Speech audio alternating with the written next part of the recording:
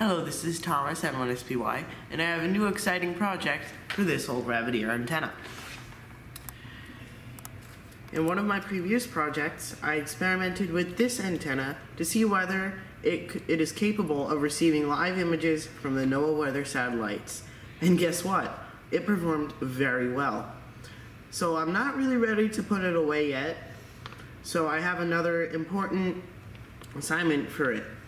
This week, the International Space Station is celebrating 20 years since it started amateur radio. To mark this event, the ham radio station on the ISS will be transmitting slow-scan TV images as they circle planet Earth using this same amateur radio station on board. SSTV stands for slow-scan TV, so it really is more like a series of images than real TV. The way the ISS will operate the station is transmitting an image, pausing for 3 or 4 minutes, and then transmitting another. Slow-scan TV is transmitted using audio tones, so to us listeners, it will sound like the sound coming from an old video game or a casino machine. The ISS takes 10 minutes to go from one side of the horizon to the other, and I'm hoping that within these 10 minutes I can catch at least one complete SSTV image. My equipment will be this old antenna and an SDR Play SDR. They're not very sophisticated, but they can tune the frequency, and that's all we need. I'll use a computer program to decode the audio tones into an image. So let's get started. It's time to look at the ISS schedule.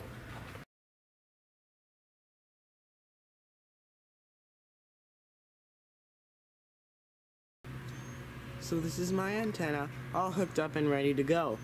I've measured 49 centimeters on each side to make sure it tunes to the band we're going to be receiving on. So this is my setup, and it's what I'm going to use to receive the signals. So I think I'm ready. Let's see if we can find a good ISS pass.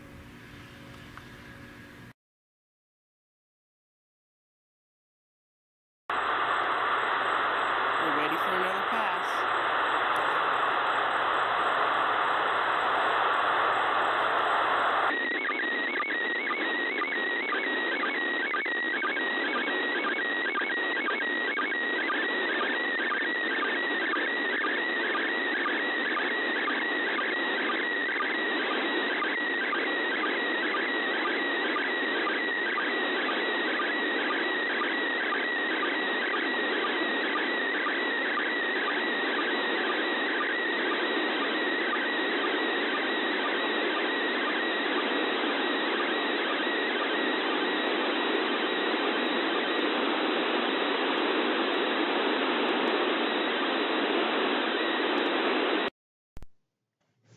In this first attempt, the ISS was too low below the horizon, so the picture was a little unclear.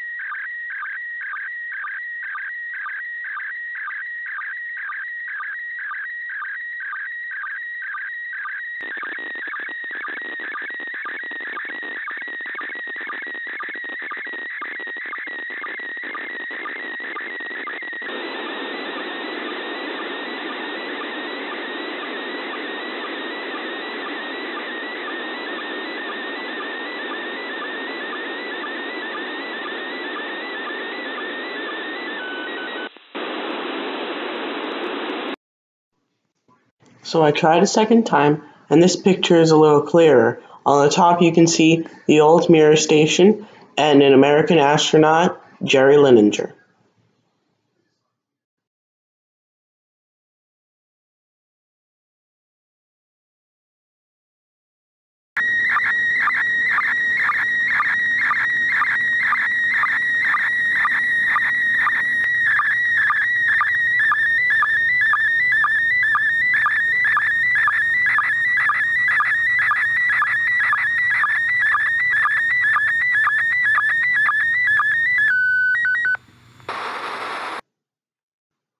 So I tried a third and final time, and this picture is a lot clearer than the other two. What we see here is the Japanese astronaut Koichi Okada and the American astronaut Sunita Williams from the US Navy. So in the Battle of Rabbit Ears versus International Space Station, the Rabbit Ears came through and received the signal greatly. Hope to see you in my next video.